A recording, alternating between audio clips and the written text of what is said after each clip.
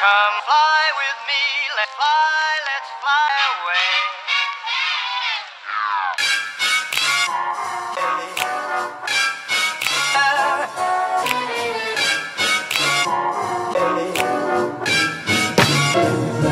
Let's fly.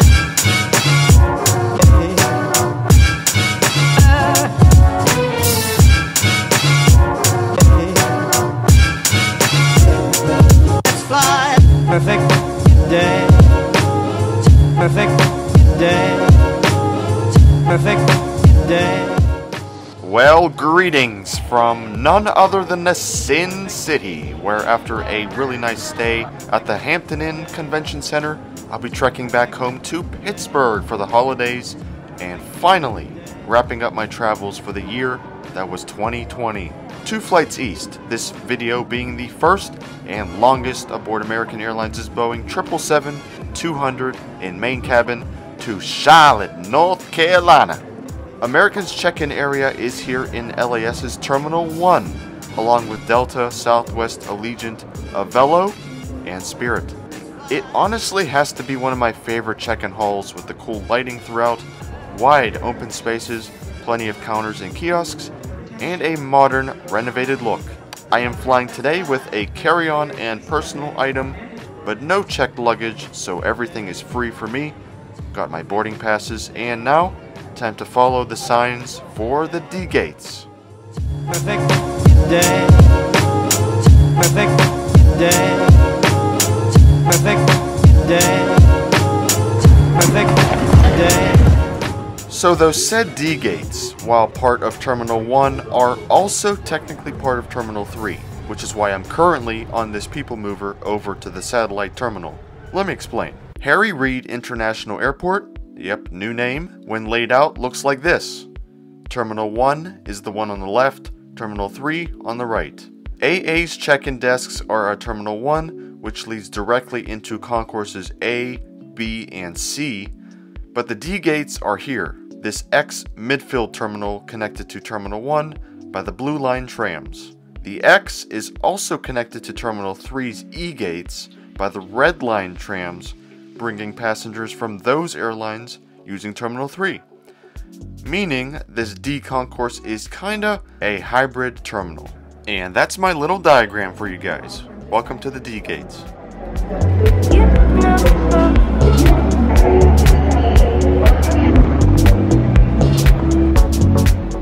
My ride up to North Carolina today just so happened to be arriving in as soon as I headed up the escalators. N779AN, a 21-and-a-half-year-old 777-200 at the time of filming, first delivered to American in June of 1999. It'll be parking down at the end of the D1 to D14 jetty.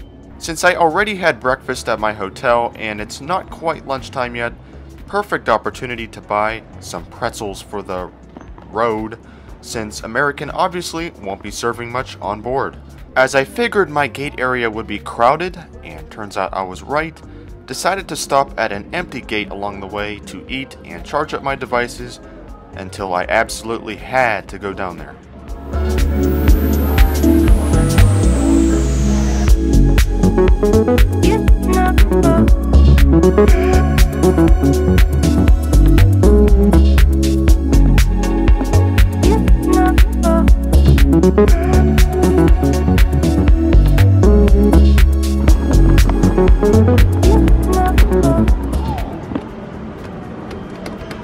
Come on.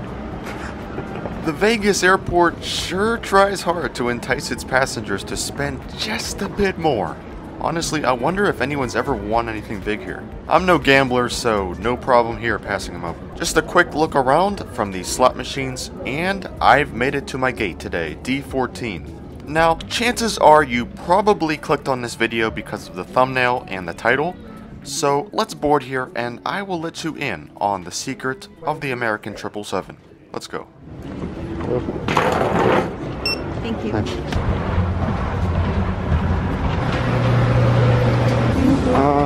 37A. 37A. How can that be the best seat on the plane? And how can it be better than these first class seats up front here? Well, you shall see in a second. Speaking of first class though, on the 777-200 across the country, there are 37 of these lie-flat flagship business seats arranged 1-to-1 across 2 different cabins. I recently did a very detailed video on this class not long ago, so be sure to check it out. They're very nice, but today, I'm going further back past the next class called Premium Economy, made up of 24 recliner seats, 242 across, also past the 66 main cabin extra seats, and most of the 146 main cabin seats, until I reach mine, 37A. Now, are you starting to see what I'm talking about here? The entirety of the economy and main cabin extra seats are all configured 343, but these last 3 rows, due to the natural curvature of the 777's back, is 242, allowing for a much better experience for the outward passengers, which is where I'll be today. On the seat back, it's just like everywhere else in economy. A personal TV monitor up top with a headphone jack and USB port below it, then a remote for the PTV with a keypad and game controller on it, a universal power outlet to the right of it, followed by the tray table, and finally the seat back pocket with the safety card, and at the time, the American Way magazine inside. The pocket itself is fairly roomy, large enough to fit most personal items. Legroom is not the greatest for 6-foot me, and is like this throughout main cabin as well, but where these seats do start to differ from the others is here, the space in between your seat and the window. It is literally like having your own personal storage area, enough room for my personal item and probably most, so it doesn't have to go under the seat in front.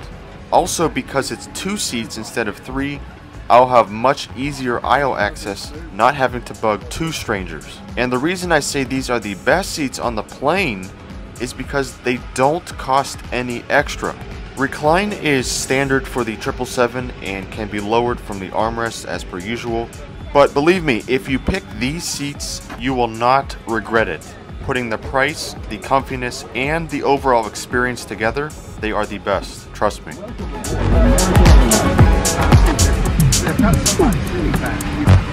Hello everyone, thank you for your attention. It's time to get you ready for takeoff.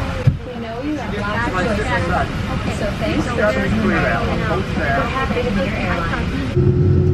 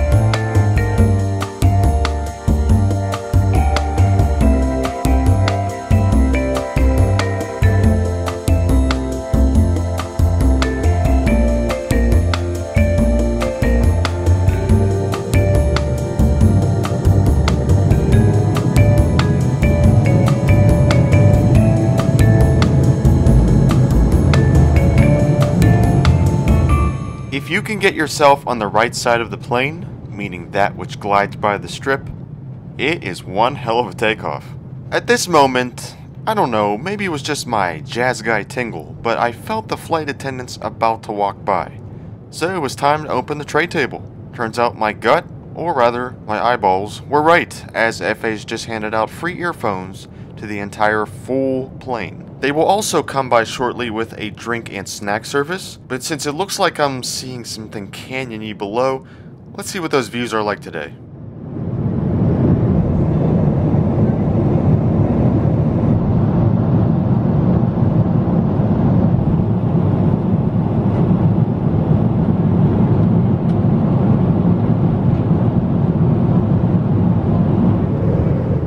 You can expect videos from there in the future. I guarantee it. One of the nice things about American's wide bodies is they usually have these PTVs, which have interactive flight maps. There are multiple different map options to view as we continue to glide over the Grand Canyon and places further east.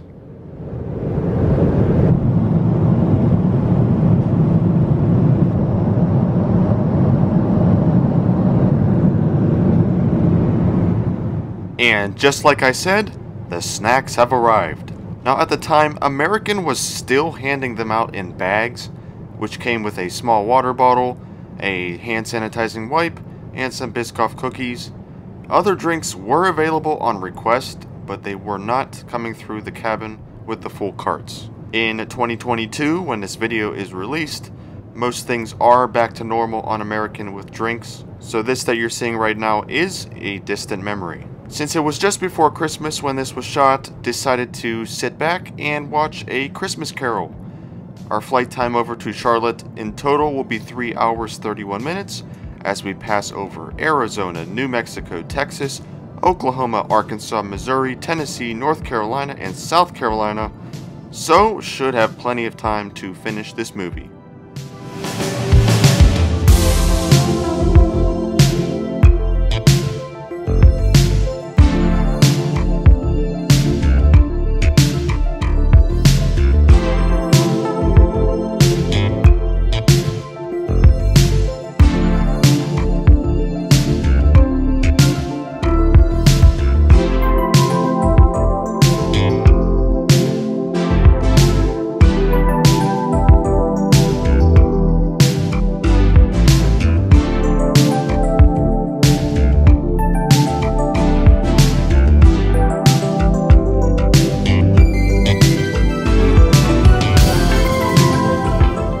With Americans saying goodbye to their in-flight magazine in June of 2021, like the ghost of Christmas past, we now take a look back in time at this historical artifact.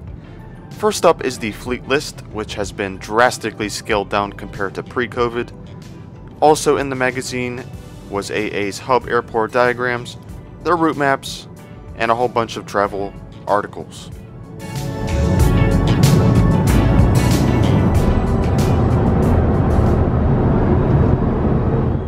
After that flip, I decided to bother my seatmate and head back to one of the lavatories on board. There are 8 in total, with 2 being here in the back on either side. Obviously, it's not as spacious and luxurious as the one up in Flagship Business, with this noticeably looking and feeling like an old economy lav, but it works. Back at my seat, I noticed 2 things. One, I guess the mood lighting only works on one side of the cabin, and 2, hey, somehow I ended up with a Coke.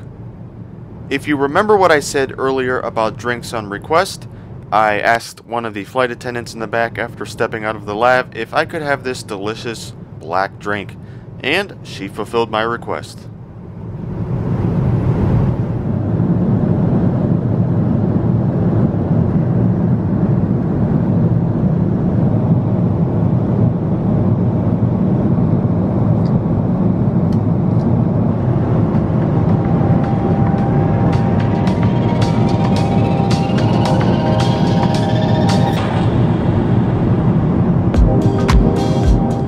Since it looks like the daylight is waning and the best of the scenery has passed, probably a good time to check out the rest of what American offers on these monitors. Just scrolling first and foremost on the homepage to get the feel of the responsiveness, and while not as good as Delta's and JetBlue's newest touchscreens, these aren't half bad. If you are a kid or an adult that still considers themselves a kid, this section is for you. To find all the movies available though, tapping entertainment and then movies will do the trick. The screen can also be controlled by the remote's buttons, but I found my finger to be the best, better, and faster option. A handful of TV shows is also available along with music playlists and games. Live TV was turned off due to COVID, but it has now since returned on American. Ending this IFE tour with, of course, the flight map as we glide over the heart of Tennessee.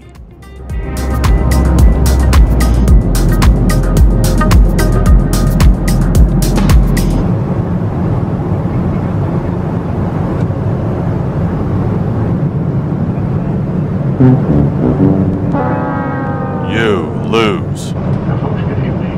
We are 127 miles from Charlotte International Airport, touching down just over 20 minutes from now. I'm indicating this early. Beautifully clear skies, temperatures in the high 50s.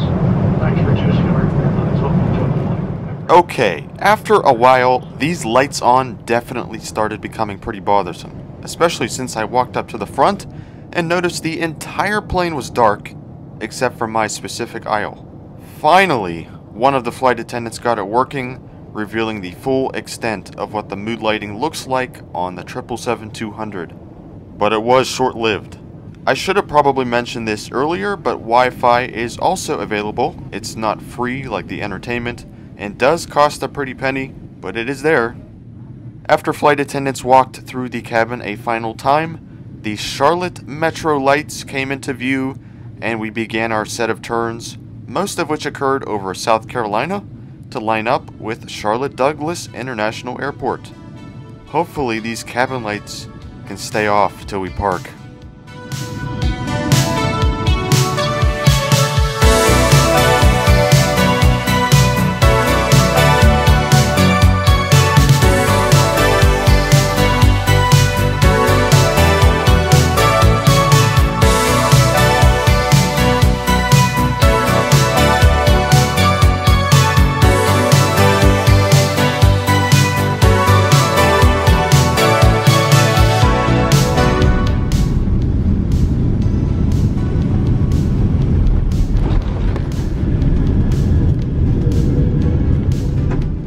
From the Sin City to the Queen City.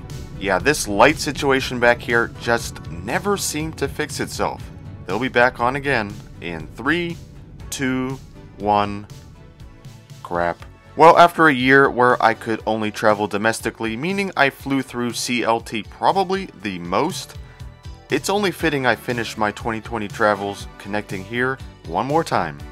Given this 777 flight across the country was packed to capacity, and American's economy class is notorious for being among the worst in the US, my experience today, I'd say, exceeded my expectations. First off, flying a wide body will automatically raise the level of comfiness as the seats are slightly upgraded versus a narrow body due to them frequently going overseas, at least in normal times. The ability to have a whole collection of free entertainment available right in front of your face, and the fact a USB and universal power outlet is at your disposal the entire flight really elevates the experience even more.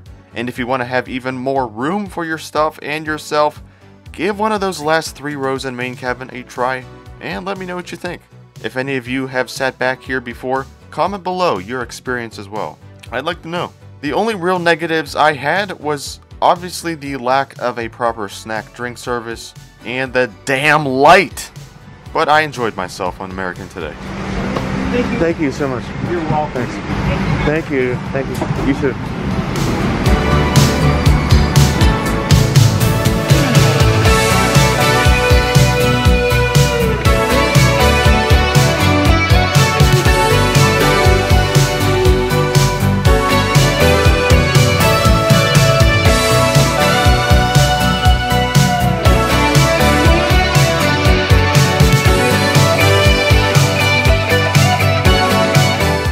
Was that animal supposed to be a reindeer or a unicorn? I don't know, but it's pretty cool. One more video shot in 2020 coming right up next for you guys, up to my hometown.